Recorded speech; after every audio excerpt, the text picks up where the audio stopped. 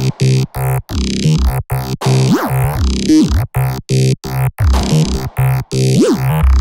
to head up to Cary to watch the Charlotte Independents take on the Carolina RailHawks in the US Open Cup. Should be a pretty fun trip.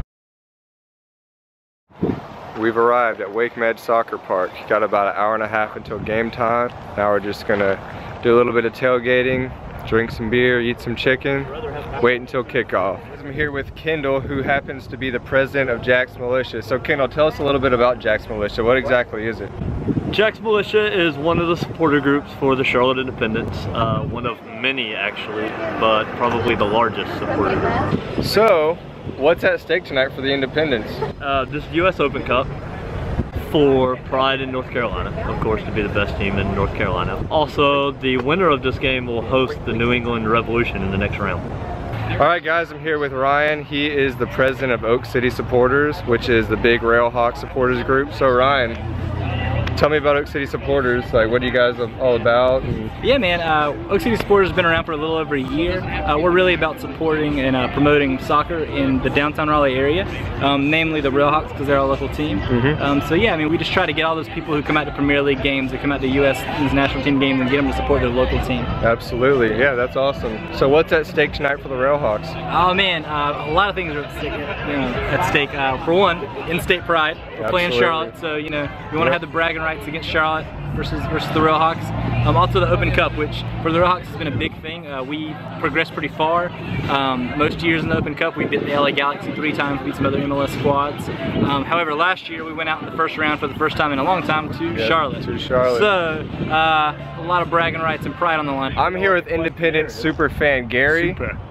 Gary, I heard you having issues downstairs. What's going on, man? A little bit of stickiness. Mainly right ball to right thigh. Yeah. Oh no. Having technical difficulties over here. I've been attacked by the cold beer flag. I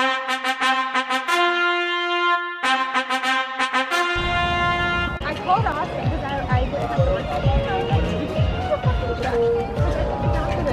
didn't have to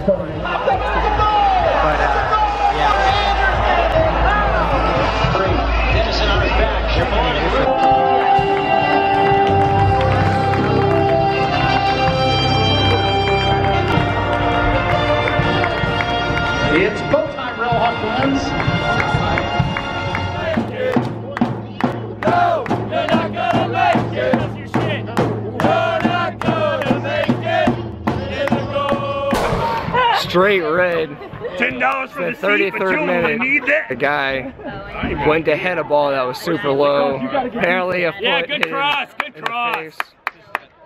Second half's gonna be tough.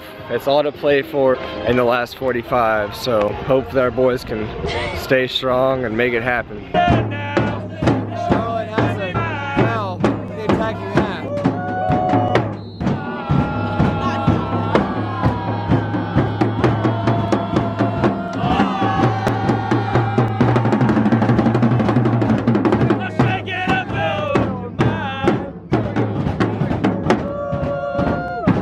69th minute, Caleb Calvert banks one straight over the crossbar. Our best opportunity we've had in the second half.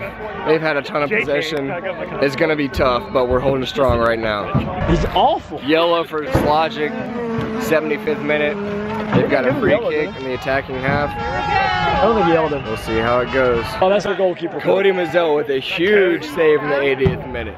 Still 0-0. Massive save by Cody Mazzell in the 83rd minute. Cody Mazzell, definitely man of the match, no matter what happens after this. He has made some incredible saves to keep us in the game. We got 2 50-minute periods of extra time. After that, PKs.